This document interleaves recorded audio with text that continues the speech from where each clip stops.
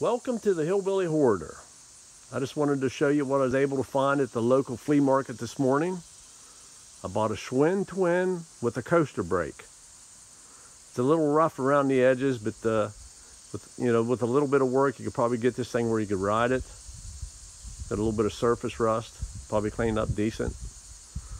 But let me show you what I bought last weekend at the local flea market. I bought a Schwinn Twinn Deluxe 5-speed. It's a little bit better condition than the one I just showed you. But to be honest with you, I've already ridden this one, and it actually rides pretty nice. But for some odd reason, I'm having trouble finding a passenger.